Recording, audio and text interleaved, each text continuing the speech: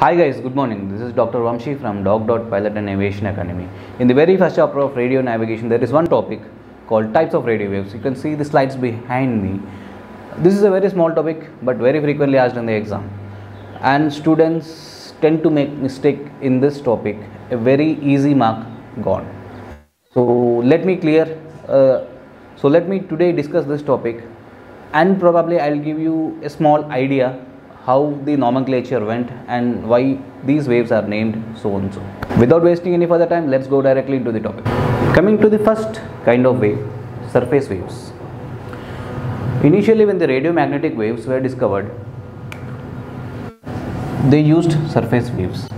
There used to be a transmitter on the ground which used to produce a surface wave which travelled along the curvature of the earth and was received by a receiver. This travelling along the curvature of the earth is due to the property of diffraction of surface waves. I am not going into details of the characteristics of these waves, but giving you just coming to the second types of waves. These are called space waves. Now the question is, they are not from space, they are not going to space. Why are they called space waves? What happened was, after they discovered radiomagnetic waves and they put into application, they discovered aircrafts and they wanted to communicate from ground to aircraft. Then the same transmitter was on the ground and the receiver was in the aircraft, and two types of waves were sent to the aircraft.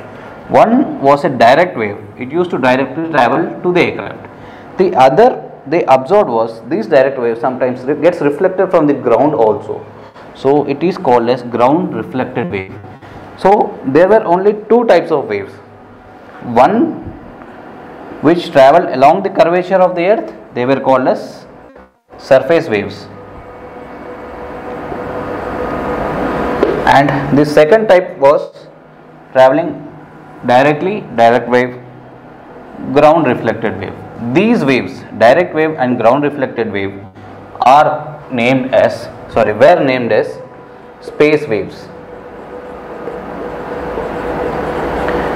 At that time, people didn't know that there existed waves which will go to a higher level also. Let's see what are the next kind of waves. If you take this slide, here could be the receiver and this would be surface wave. If an aircraft is present here, one wave will travel directly, called direct wave, the other wave will be ground reflected wave. These are called as space waves. Now there is a layer called ionosphere in the atmosphere.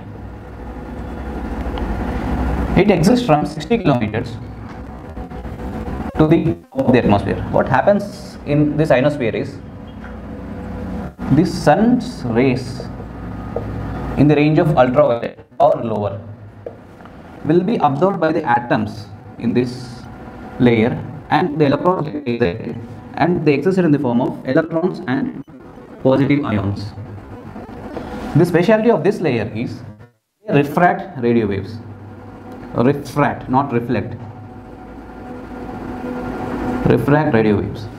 Now, if you send a wave to the ionosphere of more than 500 kilohertz at certain angle called as critical angle, it will get refracted back to the surface of the earth at a very long distance. See, the surface wave could travel only till here, the space waves could travel only till here, but for example, the surface waves are used in NDP. Maximum range of NDP is 200 nautical miles. Sky waves are used, these waves which are refracted from the ionosphere are used in HF communications. The range of this HF communications is around 800 nautical miles. So this distance was 800 nautical miles. So these waves which were traveling to the ionosphere and coming back, they were called as sky, and rest all other waves surface wave, space waves, which consists of direct wave and ground reflected wave, were called as ground waves. To be clear, I will revise this classification once again.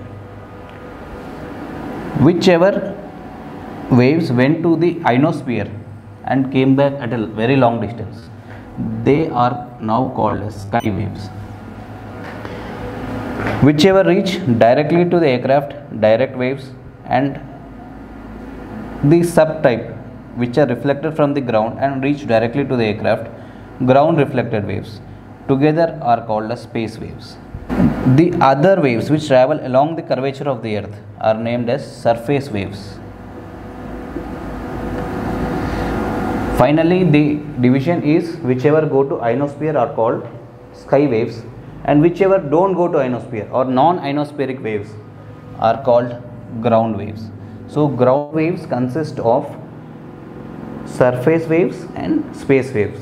Space waves consist of direct wave, ground reflected wave. Hope this is clear and you score 1 mark in the exam. All the best.